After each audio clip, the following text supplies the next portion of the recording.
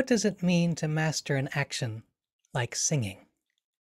And how can such mastery end up transforming our very lives? These are some of the questions I'm excited to discuss with Professor W. Stephen Smith in this conversation about the classical Tamar masterpiece on ethics, power, and love, the Tirukural, or in short, the Kural. I'm Thomas Hitoshi Pruxma, and I've spent more than 20 years myself coming to master what I needed to master to be able to translate this work into English. And because it is a work that can speak so astonishingly to us today, that can be so relevant to us today, and because it also speaks to so many different areas of our lives, I've been inviting teachers and writers and poets and translators and healers and other people into conversation to discuss particular verses and to explore how they relate to our lives and to the different areas of our lives today.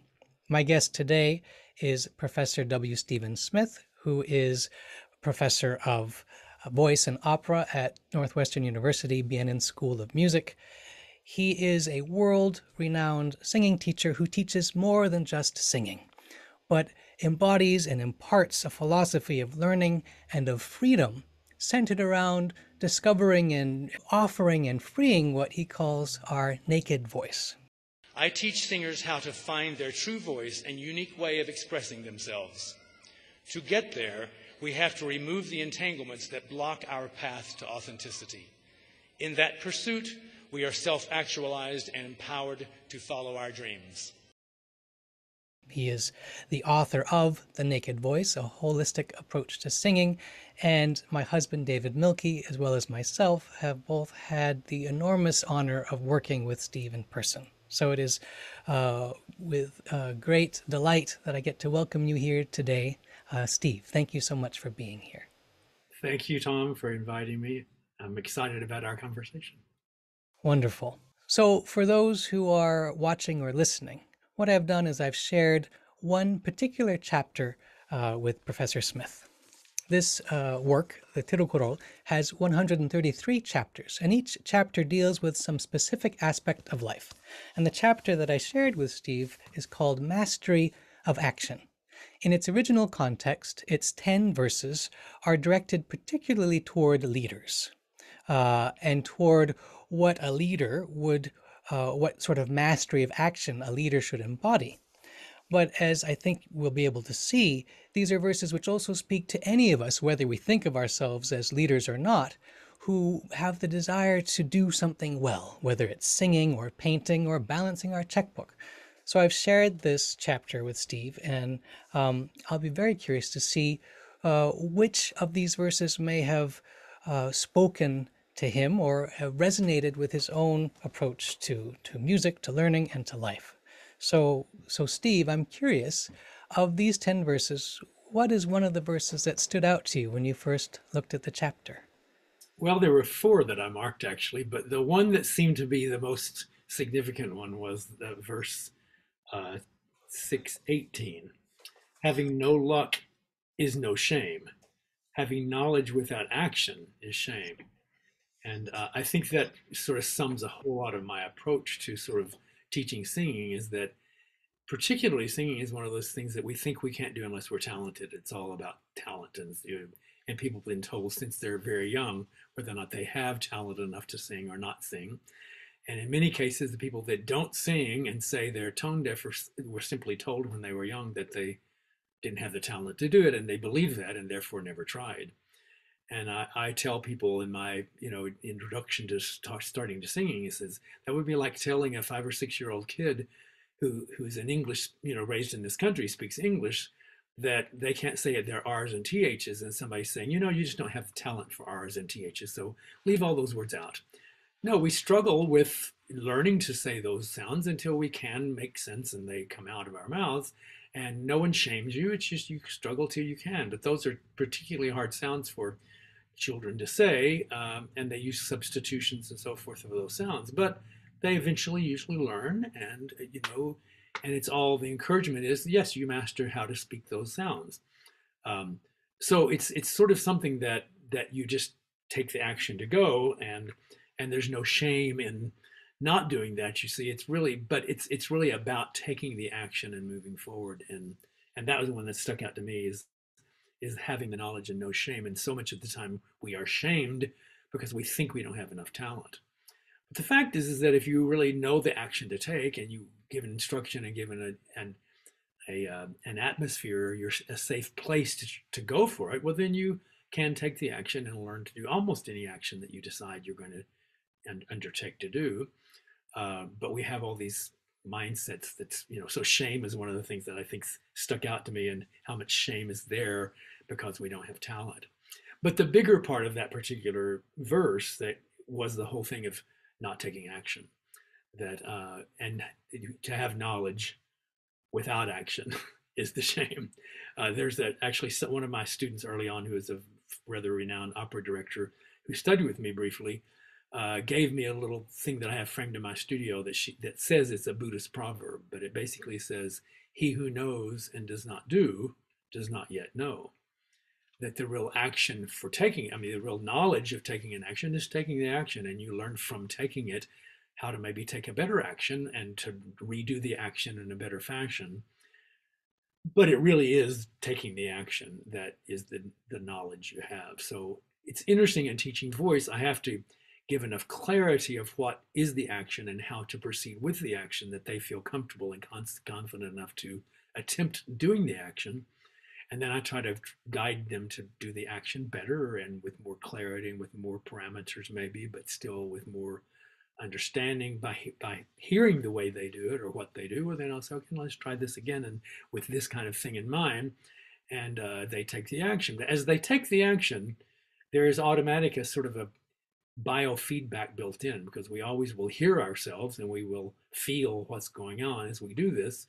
And so from what we hear, what we feel, it's important biofeedback that says, okay, that felt this way or didn't, and that sounded this way or didn't. And so I'm going to do the action again with some other instructions and see if that feeling or sound is what you would perceive as better. It's a little tricky with singing because the sound is not something we hear the way the sound is outside of us, but what we feel is something that nobody outside of us feels.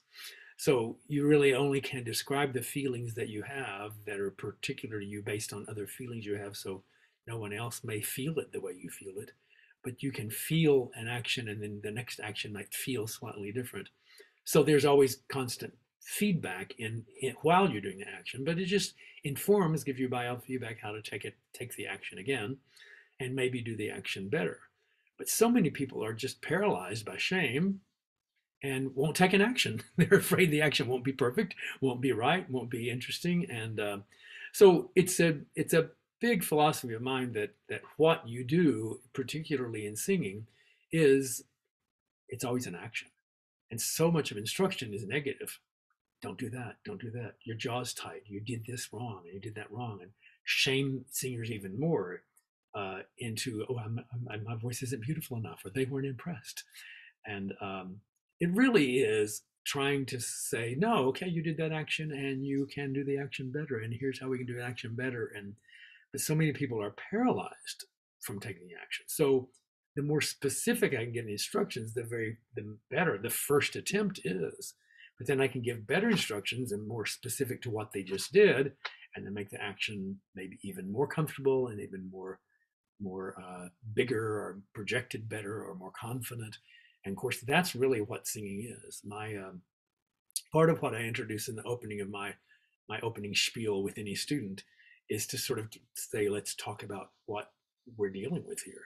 So much of the time with singers, there is a sort of intuition that they open their mouth and sing, and someone says, "Wow, that's really good. You have a pretty voice." And everybody who's a singer was told that somewhere along the line, and so they sing because they like the affirmation they get. They think it's cool to get a compliment for something that they're doing, and they don't really even know what they're doing, but it's nice to get. So confidence in a sort of sense of identity builds from that affirmation. But the better and the higher levels you get with singing, the more you don't get affirmation, you get criticism. It's terrible. It's awful.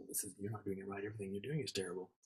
So, of course, that shame comes in again. So the whole concept of shame and actually taking action is in the verses like, whoa, I could talk for many more hours than you want to about those two things, and how shame is what keeps us from taking the actions, and that you have to really work on encouraging the actions and so forth to, to make any progress, to go anywhere with anything.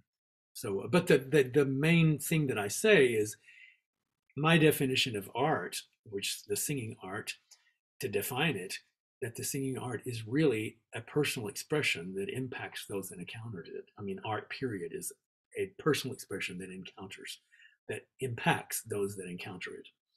With singing, of course, that action is, I mean, the expression, the medium is your voice vibrating. But any art is a personal expression. The artist actually doesn't make sure it has impact. The artist simply expresses themselves.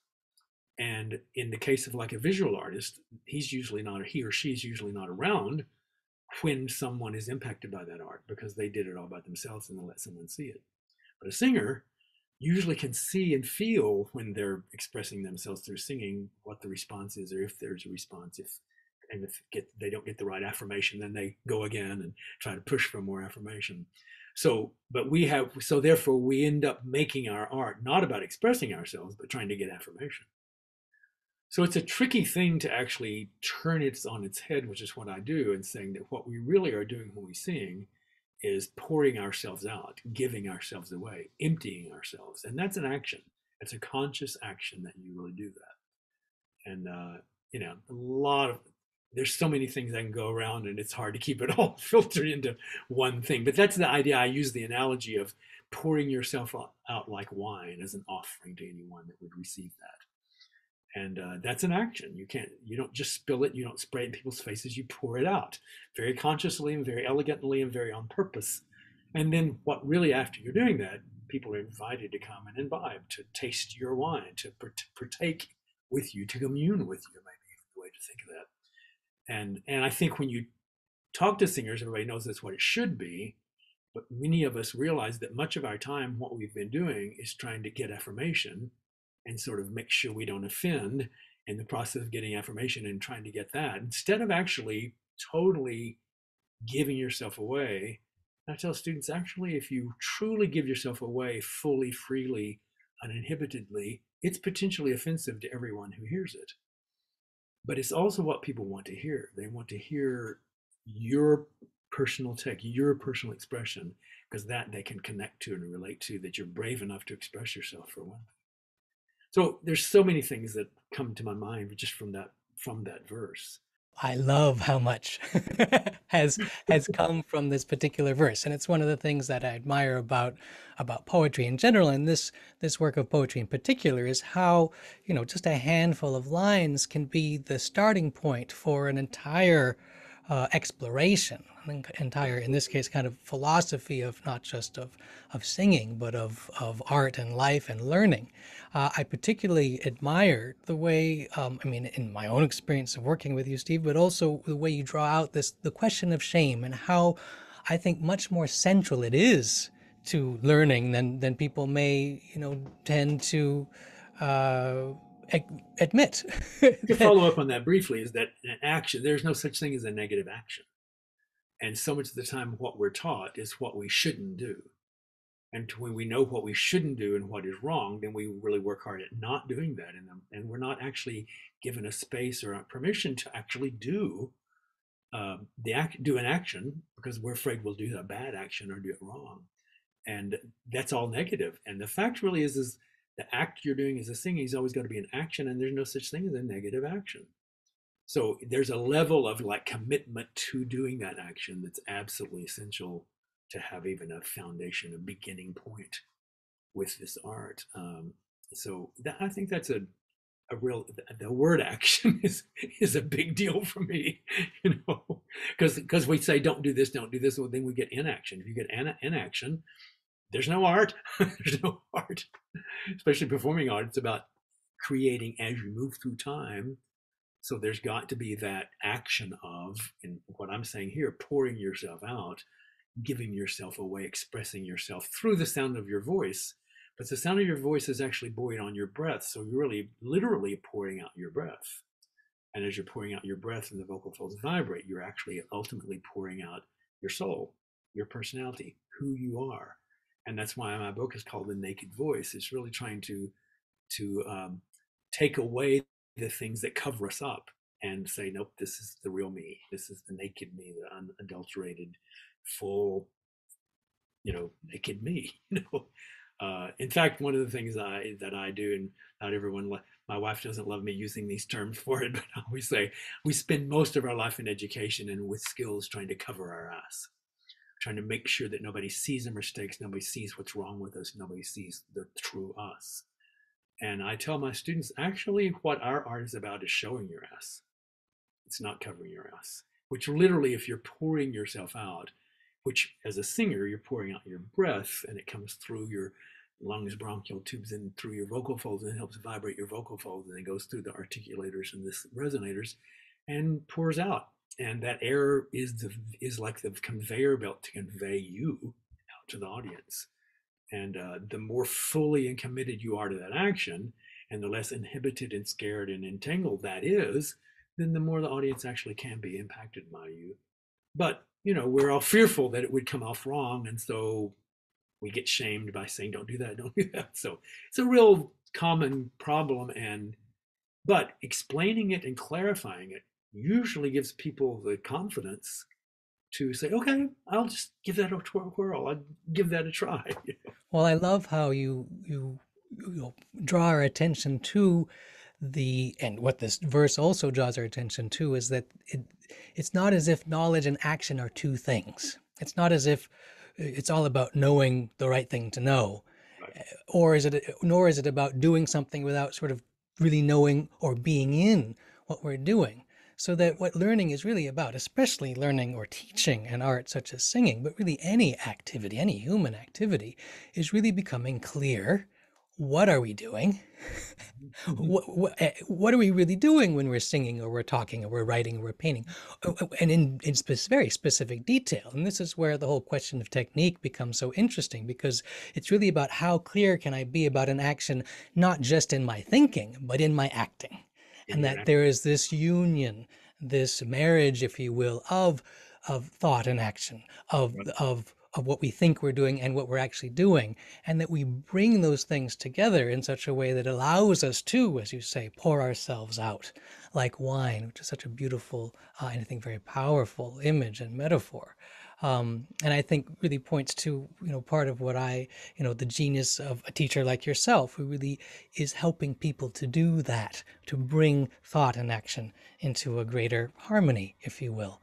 I'm curious along those lines if there are other verses from this chapter that sort of, if you will, resonate with or sort of continue this line of thought, or that stood out to you as you were looking at them. Actually, the first one, effort yields greatness, never droop thinking something is hard. Because, so many people, it's just so hard, and I have so many, they're just totally paralyzed because it's just so difficult, I can't do it, And it's like, if it were really easy, yes, everybody could do it and would do it. But I think I use the example a lot because we all tend to speak. If we're not deaf, we speak, and we speak fairly comfortably. And but that's something that took a lot of effort and a lot of trial and error. And we're usually not even given instructions on how to do it. We just orally adapt to our environment, and our environment is helping us adapt to that, sort of demanding we get socialized. We fit into society, and learning a language and communicating through language is just one of those things that happens, and it is expected. We don't think it's hard, and yet it's really hard. If you try to then, at my age, learn to speak another language, and how to pronounce it and how to remember all the words and all that, that seems so difficult. And yet most 5 or 6-year-old children can speak fluently in whatever language they heard around them. And they spent 5 or 6 years learning to do it, but it didn't seem hard. But it is hard. It is hard. So that's another way. You just have to stay. If you stay methodical and you continue in it, you can learn to master an action and get to a level of competency. And that's really, I think, important. And so one of the big deals about singing is so much people think it's talent based, and it really is about a skill. And yes, the more talent you have, maybe the quicker you can adapt to that skill or learn that skill. but everybody can learn the skill. You know, it's not, there are cyclists that are Olympic cyclists, but almost everybody can ride a bicycle, can learn to ride a bicycle. Most of us can, most of us have. We choose not to master it at an Olympic level, maybe, most of us, but you know, we can do that action. And so most actions can be taught, and we can work and continue. And it may be hard to achieve a super high level at it, but it's still a matter of dedication, commitment, inspiration, those kind of things to master it. It's not that it's difficult, but yeah, it is difficult. but anything that's worth doing is worth doing well if you want to do it. And not, that's another little sideline. But that one really talks about we do, which is just too hard, so we back off and don't want to go. And you know, I can understand that. We have to choose which actions we want to master. We can't master them all. But it's the kind of an excuse to say it's just hard. Well, anything that you do well is going to be hard. That's So, true. Well, and you know, something that I really love about having these conversations with people about these verses is that I start to see new things, and I've lived with these verses for many, many years. And so, in talking about this first verse, which says, you know, effort yields greatness, never droop thinking something is hard. Well, I love the accent it places on, you know, the action may or may not actually be difficult, but what's causing a person to droop is the thought. It's our thinking. You know, what am I doing? I'm not doing the action. I'm enacting the thought that this is difficult. exactly. Whereas what a great teacher does is say, okay, you may think that, but maybe if you're doing this action, you might think this other thing, like pay attention to your body or whatever the action may be, so that rather than doing the thought of thinking something is hard, we're actually doing the action we want to be doing. And we may discover, oh, what I thought about this action maybe wasn't completely true. or maybe I didn't even know what the action was I thought I was doing. So there's a lovely, right in this first verse of these 10 verses, sort of announcing this, sort of this theme of how we think about what we do. One of the things that ties in with this other verse that I said first is the whole concept of thinking and action, how they tie together, as you were talking about. Really, before you do any action, you have to think about it. You have to think about it. I tell my students, you know, before you walk out the door, you have to think about walking out the door. But how we get troubled is while we're doing the action, we keep thinking about it. Like, no, you think about it beforehand and then you do the action. And after you've done the action, you can think about it again. Can I do that action better? How can I do it better? Is there a direction I can go? But while you're doing the action, you're not thinking about it. You're doing it. You see, and there, even though the action is with thought, with beforehand planning, but I always say you walk out the door, you have to think about walking out the door. But as you're walking out the door, you're not thinking about walking out the door. You're just walking out the door. That is the hardest thing for singers to really separate, is just doing the thing of vibrating your vocal folds and saying text and communicating, doing that action and not thinking about how you're going to do the action or how you might mess it up. You see, but doing the action. So again, it's that union of thought and action. I think that's really a really big deal. But we think it's too hard. We make up these stories that debilitate us instead of actually doing the action, and then you can do another action and do the action better. That's really the discipline of how practice is. Practice is not attempting something, it's doing something. In fact, I have this try button in my studio that one of my students made. I call it the try button. It's one of these little buttons that you can record on it what you want, and you punch it in. And he recorded it off of the Star Wars movie, where Yoda, I guess, is saying, "Try not, do or do not. There is no try." And because seniors are like, "Well, okay, I'll try," and I'm like, "No, you don't try. You do it." Because try, in the way we usually say it, means I'm going to do a half-ass effort that I don't think will be successful. But no, we don't do that. We don't do that. We do an action, and then we think, oh, maybe I can do that action better. But there really is this thinking about it, and that it's hard, I can't, and yet really ties in. So that was sort of a second verse. I'm like, yeah, that's, and tying in with that, actually, this is the next one down. Do not fail to do when doing. The world stays with those who stay to the end. And this idea of staying to the end, and in music, it really is, you have to finish the phrase. And in speaking, and of course we're singing, we're saying sentences, and you have to finish the thought. You have to finish the sentence. So much of the time in music and singers, they go to the top note and stop. It's like, no, the highest note. No. That high note usually is in the middle of it. And you have to get to the end of the phrase. So you have to finish the phrase. And that whole thing of seeing it to the end is also a sort of musical thing that I teach all the time, is just keep going to the end. Keep moving your breath, keep talking, keep phonating, and do that all the way to the end. So another verse that just ties into this action and not stopping till you've finished, it's all very fascinating. It's so much about philosophy, but this has been an interesting thing to study and to ponder. Oh, it's wonderful. Just listening to you speak here, it occurs to me that, part of doing an action is really being in the action, to the point that we're not even sort of thinking about the action, but our thought is in the doing, if that makes any sense. So that, we're really doing the act of going through the door or following a phrase or whatever it may be. And then there's this other component, equally important component, of the act being a complete act, a complete action, that we're with it all the way through the phrase, for instance, or all the way out the door in that other example. And so there's a really sense of, what does it mean to do an action all the way with all of our attention, and all the way from beginning to end. And there's, one of the things that is so marvelous to me about this particular work is the way that it resonates with the teachings of many different kinds of teachers, with people like you, and with other works of world literature or wisdom literature. So, for instance, the Tao Te Ching says most people approach success in their affairs only to fail at the end.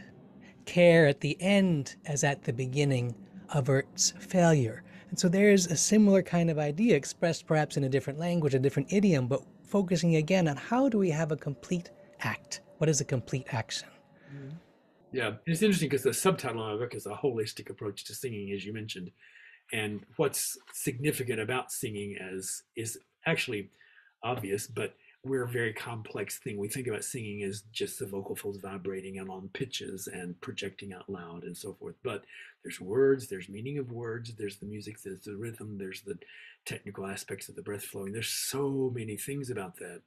And the action, the big thing I try to do in calling it holistic, and I spelled holistic, by the way, with the WHOLISTIC, because it's looking at the whole of, trying to find a big whole, a big WHOLE to commit to, that we really stay in the action of that whole, and all the parts are looked at in connection to that. That's sort of what I really mean in the holistic. And it's a combination of all the aspects of our humanity then, because it's physical, it's acoustical, it's intellectual, it's expressive, it's spiritual, it's emotional. It's all those things mixed together in this wonderful, fabulous thing. So it's always fascinating and hopefully eventually fun. And along the way, it's frustrating. So one of my students, those are the 3 F's. Fascinating, often frustrating. But when you get to where you can follow through the end of the action, it ends up being fun. And I think that's part of what that verse is. If you stay to the other verse that came out is the verse 15, 6:15, who seeks action, not pleasure. It's actually when you do the action and you've done the action well, you feel a sense of accomplishment, and then there is pleasure, but you're not seeking pleasure, you're doing the action. So, I love that observation. I'll read the verse again for people. This is the 5th of these 10 verses. One who seeks action, not pleasure, a pillar who frees family from suffering. And I love what you drew out, which is that it's not that pleasure is bad, but it's that what does one seek in doing an action? And if you're seeking what you imagine or think you might get from doing the action, well, then you're not really doing the action. You're trying to impress people, for instance, or you're trying not to be ashamed by, people saying this is bad, you didn't sing the high G properly, or whatever it may be. Whereas the point here is you seek to do the action as you're doing, and then of course the implication, the unspoken implication is that the pleasure will come of its own, and this pleasure will not just be a kind of thin pleasure, but it'll be the pleasure of being, as it goes on to say, a pillar, a solid presence, a support to people, for instance, that can go so far as to free people from suffering, the way that we can in our actions or the way that we can even in a song. I mean, that potential, I think, is always there. And so I love that you are, drawing our attention to this verse. Right. It's fascinating, really. This just chapter. I'm so glad you sent it to me and we could talk about it because those four verses are like bing. Immediately I saw them. Wow, my mind starts spinning on all kinds of things related to what I do. Well, I think one of the things I love about this book is that, it's a world classic. It can be intimidating. People can wonder, what does this book from, 15 centuries ago have to do with me? And yet, everyone that I've spoken with about the book can find verses. They're like, oh, I get this. Oh, and this verse too. These resonate with, or they speak to something that I know myself. And in speaking about them, sometimes we find ourselves seeing something more, or having our own insights clarified. And so we, in a sense, we each get to discover within a book like this, or within a chapter like this, our own core teaching, or the message of those particular poems for us in this moment. And it's one of the metaphors that I've used in speaking about these verses, is that each verse is something like a seed that we might plant in the soil of our own experience, our own heart. And then that seed can start to grow, but it will grow from the ground of our own lives, the very specific experience that we've had, where we've grown up, the language we speak, the activities that we're drawn to, the artistic or scholarly or scientific or whatever activities we're drawn to. And then that verse sort of blossoms in our own realm as something which is our own, and also more than our own, which is really, I think, something marvelous and something beautiful. I Um, think the beautiful job that you've done in this translation is make it really be poetry, because so much of the time translations are a little bit literal and then it's like, it's a little confusing, but you've gotten the essence and kept the poetry feel to it, it feels. And then because poetry is beyond the words, it's got not just what it means. And I remember in high school when I would have to study poetry, I'm like, I don't get this, because I was such a literalist. Meant what it says and says what it means. And poetry is like you find a meaning that's beyond the words. And I always tell people I learned poetry interpretation from Schubert, Schumann, and Brahms, because I was sensitive to their music. Their music spoke to me. And then I would read these wonderful poems, but when they set them to music, then it started to give me deepening meanings that wasn't just what the meaning of the words were. And so I think you've done a beautiful job of this translation, because it really does, the poetry of it comes through really well, well. And that gives you deeper and deeper levels of comprehension and knowledge and inspiration. So thank you so much for saying that, Steve. I mean, my sort of most central aim in translating these poems was to translate them as poems that could work as poems in English and could resonate with people in that way. And it's so interesting what you were saying about your experience of poetry, because that was, in fact, my own experience of poetry in school. Was I thought, I don't really get this thing. This is kind of confusing. It's obscure. We're talking about flowers or leaves or trees, and what does this have to do with anything in my own life? And for me, the great key is exactly what you were alluding to yourself, which is that there is a music to poetry, to great poetry. There's a music in it, and it then, of course, lends itself to great music. So great composers setting poems to music helps us to hear more of what is already there in the words, what is already there in and beyond and behind the words, if you will.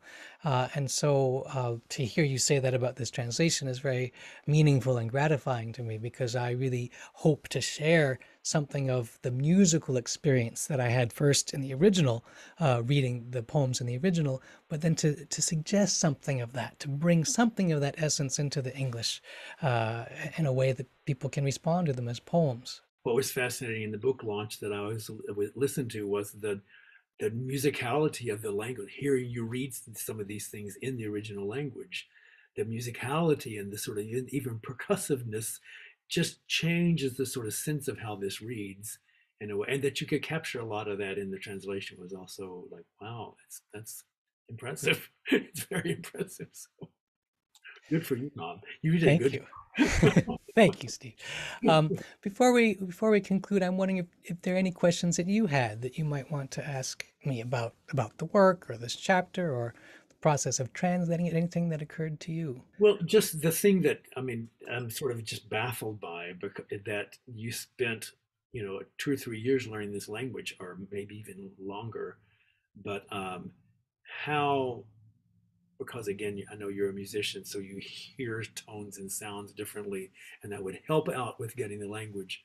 But just it's baffling to me that you would not only learn this language, but then take a book like this. It's so deep and so ancient and so full of wisdom, and distill it in a way that really is more like its original. But you had to know the original really well to be able to do that, and that's just it's kind of mind-boggling to me. I have to say, I'm pretty wowed by that because it had to have taken years and years and years of just language study to even get close to looking at this book. And I know it's not your original language, so that's a big learning curve. How long did it really take you to master the language to feel like you could really translate this well?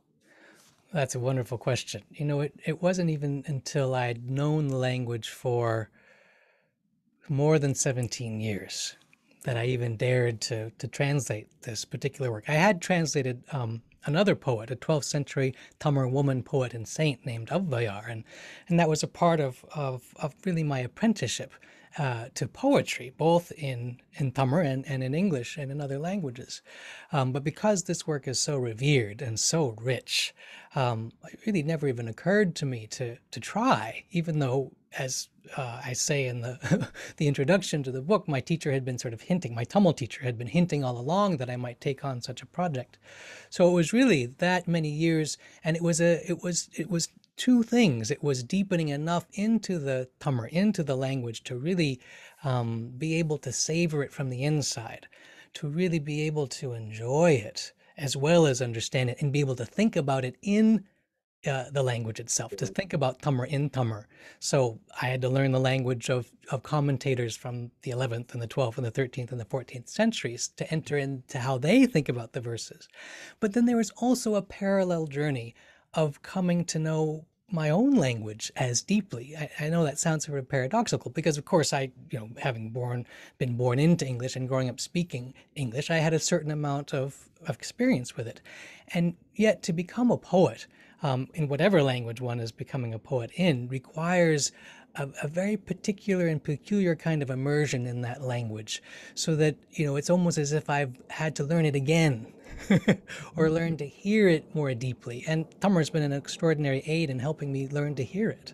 So I thought I would bring our conversation to a close by sharing one of the verses that we got to speak about in the original, so you can hear a bit of the music of the language.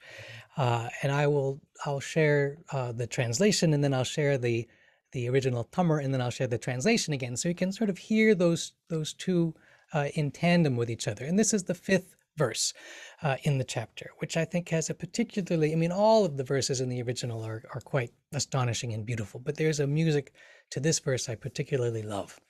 So the verse in the translation goes like this: one who seeks action, not pleasure, a pillar who frees family from suffering. Inbam veriyan, vinay verivan, dan kelir tunbam, turay tundrum tun. In fact, I'll do the Tamar again, just because we can. Yes, do. Inbam veriyan, vinay verivan, dan kelir tunbam, turay tundrum tun. One who seeks action, not pleasure, a pillar who frees family from suffering. Well, it's been a great pleasure getting to speak with you about these verses, Steve. For those who are listening or watching, if you'd like to know more about Steve's work, you can visit his website, wstephen with a PH Smith.com. And you can read about his work. You can read about his book, The Naked Voice, a holistic approach to singing. He's really an extraordinary teacher, I know this personally. My husband David knows this personally. And so it's been really a great honor to be in conversation with you. Thank you, Tom. It's been an honor to visit with you too. Thank you. You bet.